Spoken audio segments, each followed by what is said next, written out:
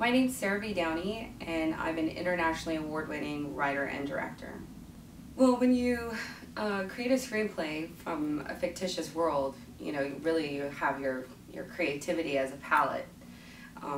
Doing a story like this is very original because you're taking one man's life story and you have to put it into 100 and so many pages to tell a complete story. I met Antonio through my good friend Sarah B. Downey. She was talking to me about this project that she was considering having me help in producing, and we just kind of went on a on-the-fly trip up to San Francisco to meet him because she was already planning on meeting him, and I just kind of tagged along and kind of got to know the story and his background.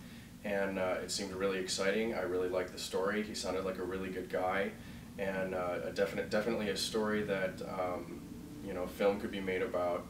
And I really liked everything she had to say about him. And we met for the first time in San Francisco, and it was a great meeting. All of the expectations I had, he met and even surpassed.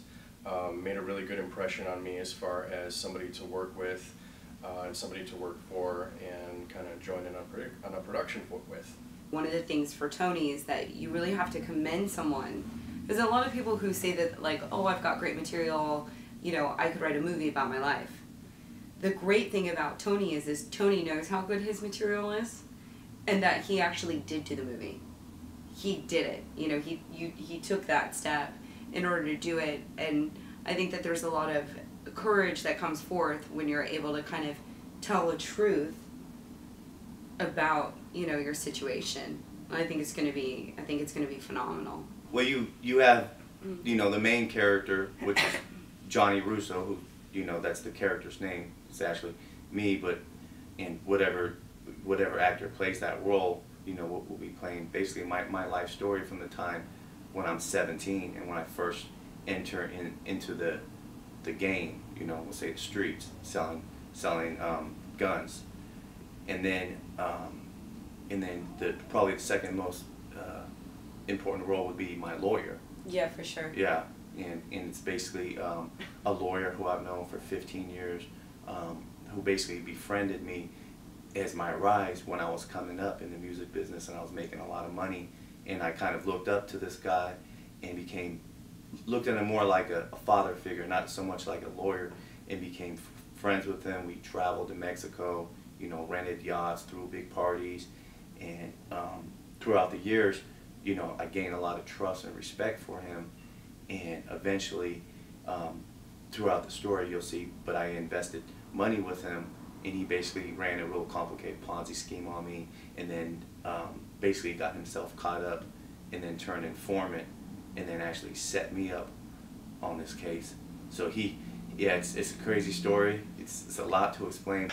I think the kind of film that Tunnel Vision is, and why it would work, is because, well, after reading the script for the first time, I felt like it definitely had a hook in the beginning and also a hook at the end, which I think is really important to the viewer and the audience. Is you want to start out really hard and make the audience feel something right off the bat, so they're in it for the whole ride and really captivate them, but then also leave them wanting more. And I find that's really hard to do in a short film, and that's been done really successfully. That all these stories, basically you take, whatever that situation is, and you would put that one word on the board, and then you'd look at all those words, and then you break it down. Which one of these has the best stories? Which one of these are going to drive the motion picture forward? So then, basically, in Tony's, which this was probably one of the most difficult things to do, was to take those and then get it to something along this line. It takes, for somebody to actually, write a motion picture like this, it would take many years. And I think it was probably one of the best challenges I've ever had in my career to be able to put a motion picture together with so much great content.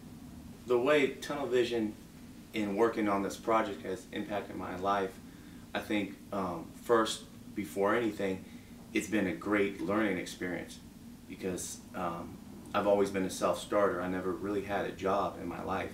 You know, I started out, you know, washing cars when I was younger, then grew up into it, owning a couple detail shops, and then eventually getting into the music business, and then into real estate. So working on this tunnel vision project and working with Sarah and other professionals involved, like Mario and a couple people from TriStar Films and other people who've been helping me out with this, it's always gaining knowledge. There's a long list of films that have done so well over the last couple of years, even the last decade, and I find that the more real a story is and the more people can relate to it and the more interesting it is for people to watch.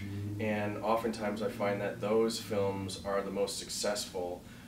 You know, you have Straight Outta Compton that just came out, and I would make kind of a comparison just in the sense of its realism and its truth, and the aspect of, you know, one man's story moving through life, but actually showing the struggles without kind of the Hollywood glitz and glamour. I think it's a very strong story. I think it's very dynamic.